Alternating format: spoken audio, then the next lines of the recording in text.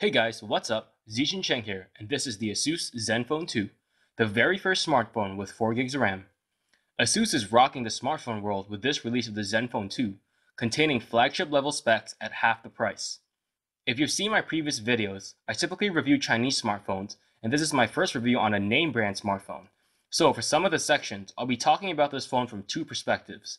First comparing them to other name brand phones like Galaxies and HTCs, and then comparing them to Chinese phones. Let's get started. While Asus has advertised the Zenfone's 72% screen-to-body ratio very heavily, that doesn't make the phone small. It is roughly the same size as the OnePlus One and a whopping 1 centimeter taller than the LG G3, which features the same screen size. It is also fairly thick at 10.9 millimeters, but the curved back makes it feel thinner than it really is. The design of the Zenfone is simple yet attractive. The front of the phone is minimalist, and the three capacitive buttons at the bottom of the screen look exactly like the capacitive buttons on the previous Zenphones. Asus is doing something similar to LG, placing the volume button on the back of the phone where your index finger would usually rest. Whether you like the new location of the volume button will come down to preference. I personally like it on the side better. The power button is located on the top and is hard to reach for someone with smaller hands. In addition, the plastic back initially fooled me into thinking it was metal until I touched it. It looks very premium and feels slightly less so when you touch it. Removing the rear cover reveals the non-removable battery, a SIM slot, a MicroSIM slot, and a microSD card slot. I would call the Zenfone's build quality pretty good because the materials feel well made. However, because most people associate metal phones with higher quality, they might find this phone less high quality because of its plastic back. Asus uses a 1080p panel on a 5.5-inch display that looks pretty slick. While 2K and 4K displays are all the rage nowadays, 1080p is still very respectable. Viewing angles are good, but the maximum brightness is quite dim at 400 nits, while other flagships' brightness levels are around 500 nits or even up to 600 nits like the iPhone 6.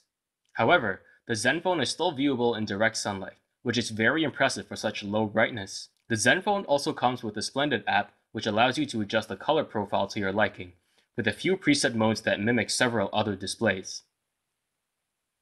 Asus also covered the display with Gorilla Glass 3, and it's pretty solid. Scratching it with knives and scissors don't leave a mark on the screen. All things considered, I found the screen quality very good, and I very much like the fact that colors can be changed, but brightness is somewhat of a letdown.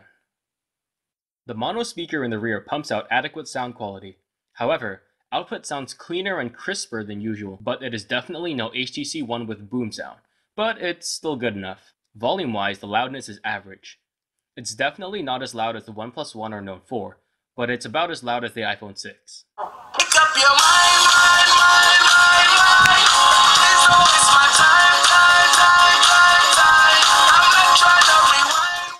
Call quality and volume are also adequate. In conclusion, anything sound related on this phone is average or close to average. If you don't expect too much from it, you won't be disappointed. I typically put my devices through intensive battery tests and usually give a prediction before I begin, but I don't have any idea how efficient the new Z3560 processor is and how it will use a 3000 mAh battery, as this is the first phone to use Intel's new processor. I performed a web browsing test, reloading a web page constantly, and it took 8 hours and 4 minutes until the phone died. I then performed the video playback test, looping a video constantly, and it took 9 hours and 12 minutes until the phone died. However, does real-life usage correlate to the battery life test I just performed?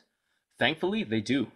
You will be able to get through a day of heavy usage, with a screen-on time of about 5 hours. For me personally, the phone was offered the charger for 16 hours to 3 hours of screen-on time. It was mostly social media, messaging, web browsing, and there was about 47% left at the end of the day. This is moderate usage, mind you. With heavy usage, I was up to 5.5 hours of screen-on time that also included some gaming and some snapping of photos and videos, and there was about 2% left. Comparing these battery numbers to Chinese phones, these are amazing results. There are almost no Chinese phones that have better battery life than this. One of the few Chinese phones that get better battery life is the Meizu M1 Note. What about comparing the Zenfone to its better-known competitors? Still pretty good, but not as great. Comparing the web browsing test results, the LG G3 gets 6.5 hours, the OnePlus One gets 9 hours and 45 minutes, while the Galaxy Note 4 gets 11.5 hours. The Zenfone's 8 hours is about middle of the road, not as bad as the G3, which has a 2K display mind you, but nowhere close to the Galaxy Note 4. While I personally don't have a fast charger, there are reports that it can top up 50% in just 30 minutes. Asus has created a solid showing in terms of battery life. While it isn't the best in the world, you will definitely be able to get through the day with heavy use.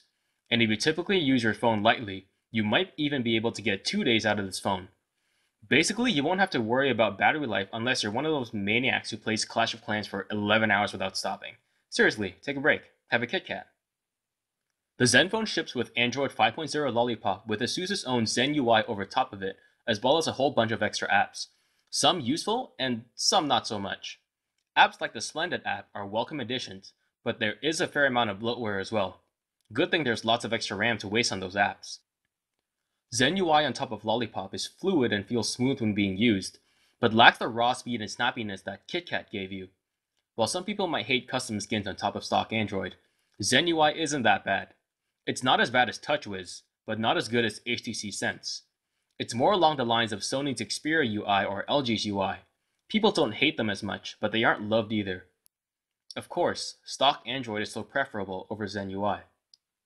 Asus has also included smart gestures, a staple in Chinese smartphones nowadays, and becoming more and more prevalent in the large majority of name brand phones. Smart gestures allow you to touch or draw on the screen while it is off to make the phone do certain things. For example, writing a letter might launch an app, while double tapping on the screen will wake it up. This feature is almost essential in this phone because of how difficult it is to reach the power button for some people. Intense games ran extremely smooth on a 1080p screen due to the powerful PowerVR G6430 graphics chip and 4GB of RAM. There aren't any Android games right now that would max out 4GB of RAM, but switching between multiple games and intensive apps will, which is exactly what I did. The 4GB of RAM kept the phone running smoothly even while switching between intensive games and apps. This is not something an average person would do, so I wouldn't worry too much about maxing out the capabilities of this phone just yet. However, if you are constantly switching between 5 or 6 intense games, either you are also texting the phone or there's something wrong with you. I ran multiple benchmarks to test the 64-bit capabilities of the new Intel chip paired with its 4GB of RAM. The Antutu benchmark yielded a score of about 40,000. Velamo yielded a score of about 2,700. And Geekbench gave me a score of about 2,300. There are several versions of the Zenfone 2, all of which support different network bands, so make sure to buy the correct one that corresponds with your country.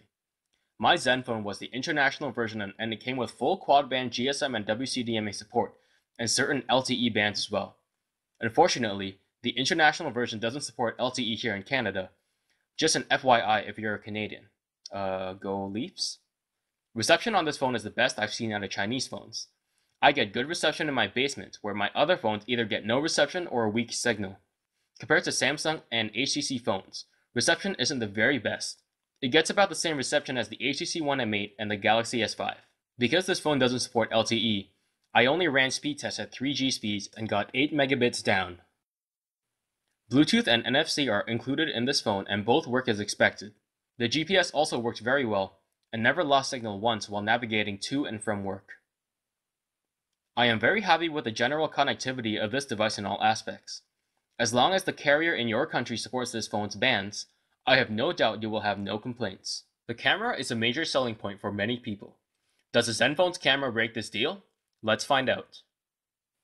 Yeah guys, that little kid totally walked into my frame. I wasn't tracking him at all, guys. The 13 megapixel rear camera can be summed up in 2 words: not bad. Pictures are detailed, color reproduction is accurate if not a little drab, and contrast is above average as well.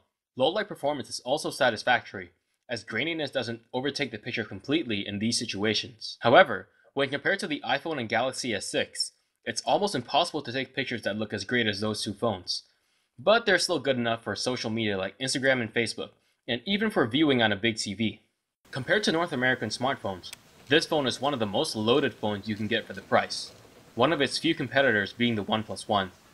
If you were looking for a cheaper smartphone option, you can't go too far wrong with this, and will instantly save you at least $300 if you traditionally buy the newest Samsung or Apple flagship. The Zenfone gives users a good overall user experience, and 4GB of RAM and the 64-bit processor will future-proof this phone for a long time. How about comparing this to Chinese phones? It's pretty expensive for the price. You can get a similar phone with a similar user experience, with slightly less beastly specs for less than $200, like the new Elephone P3000S. You might even be better off buying the 2GB version of the Zenfone, which is almost $100 cheaper. In conclusion, the Zenfone's build quality is solid, the screen is vivid but quite dim, battery life is not the best but good enough, and so is the camera. Asus has kept the price down while managing to pack in some insane specs, making this one of the best value smartphones you can get if you traditionally pay $600 and up for a new smartphone. So what are your thoughts on the phone? Let me know in the comments below. Hey guys, thanks so much for watching this review. If you like this and want more, hit the subscribe button below and check out the other videos that should be popping up now.